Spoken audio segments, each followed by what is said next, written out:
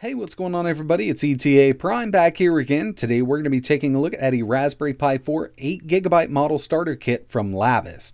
Now you can pick this up on Amazon for around $120, and the Raspberry Pi 4 8GB model is around $75 by itself, so I wanted to see if this would really be worth it. This kit supposedly comes with everything we need to get up and running with our Raspberry Pi 4, from a case, heatsink, HDMI cables, USB Type-C, and even a 32GB micro SD card flashed with Raspbian or Raspberry Pi OS as it's known now. So in this video we're going to do a quick unboxing, we'll do an assembly, I'll go ahead and boot this up and I'll let you know if it's going to be worth the price or not. So first things first, right off the top we have the Raspberry Pi 4 8GB model here.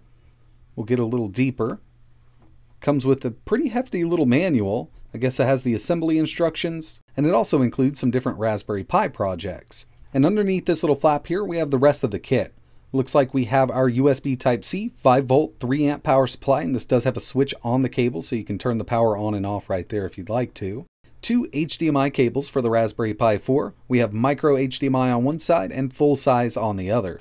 We also get the red and white Labists Pi 4 case, and actually this thing looks pretty cool. It's just a basic plastic case with some acrylic on the top, but I think it looks pretty neat. Next up, we have this beefy aluminum heatsink with dual fans. This thing will definitely allow us to overclock our Raspberry Pi to the maximum and keep it there all day. We get a screwdriver to assemble everything, and our 32GB micro SD card. This is a SanDisk card with Raspbian pre-installed, otherwise known as Raspberry Pi OS. They also include a micro SD card reader in case you want to flash a different operating system to that included card. So far everything's looking pretty nice. We got our Raspberry Pi, our case, and our power supply here. Does have that switch, 5V, 3A USB Type-C, should give us plenty of power for the Pi 4. Dual micro HDMI cables, but the one thing I'm really digging here is this heatsink. Dual RGB fans. It is fully aluminum, and this sits right on top of the Pi. It'll make contact with the CPU, the RAM, and the USB controller chip to keep that Pi cool. Even at the stock clocks, this would be great to have, but seeing how beefy it is, we'll definitely be able to overclock with this. Assembly on this kit is super easy, and one thing I noticed was the ventilation up top here with the included case, but they also provide one that's totally clean. If you don't like those ventilation holes here on the plastic case that's included, you can always swap it out, but I personally like the way the design is set up.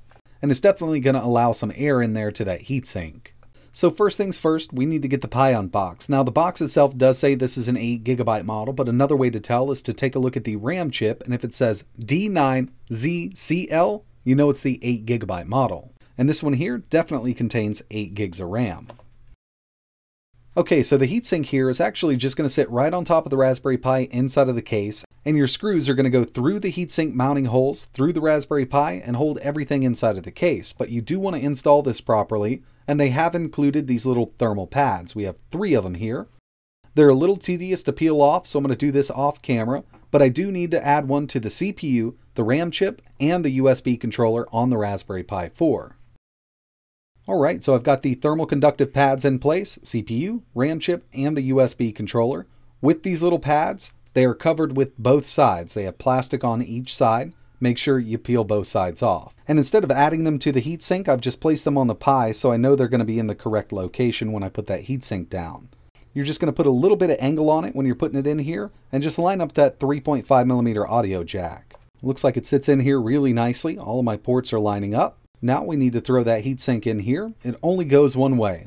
It's going to sit right on top of the Raspberry Pi, and you're going to grab the included screws. They're going to go through the heatsink, through the Raspberry Pi mounting holes, and into the case.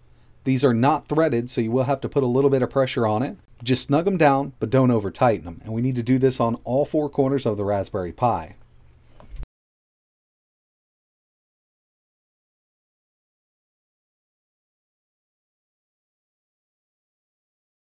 So I've just snugged down all 4 corners here, and this is going to push that heatsink down on the Raspberry Pi, and in turn it's also going to keep the Raspberry Pi and heatsink mounted inside of the case.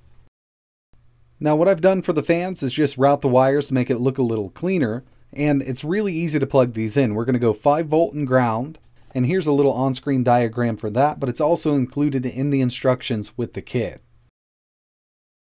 And the last thing that's left to do for the assembly is just pop the top right on the case. It's just got some clips on it. Snaps right on. You'll know it's on there. Always just double check that all of my ports are lining up.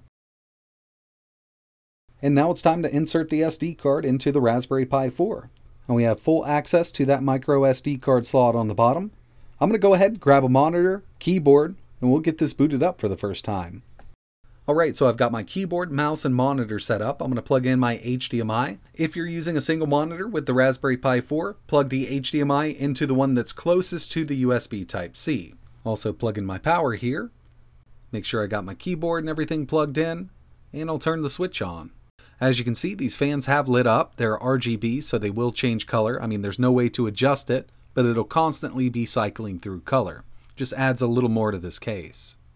And by the way, if you want to shut the Raspberry Pi 4 down, don't just hit the button on the power supply.